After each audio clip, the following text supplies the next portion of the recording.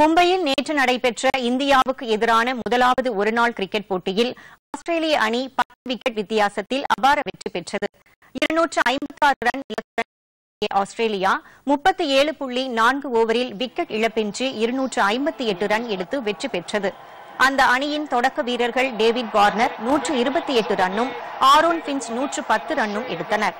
முன்னதாக டாஸ் வென்ற ஆஸ்திரேலிய அணி இந்தியாவை முதலில் பேட் செய்ய பணித்தது. அதன்படி களமிறங்கிய இந்திய அணி 49.1 ஓவரில் அனைத்து விக்கெட்டுகளையும் இழந்து 255 ரன் எடுத்தது. அதிகபட்சமாக ஷிகர் தவான் 74 ரன்னும் KL ராகுல் 47 ரன்னும் எடுத்தனர். ஆஸ்திரேலிய பந்துவீச்சாளர் ஸ்டார்க் 3 விக்கெட்டுகளை வீழ்த்தினார்.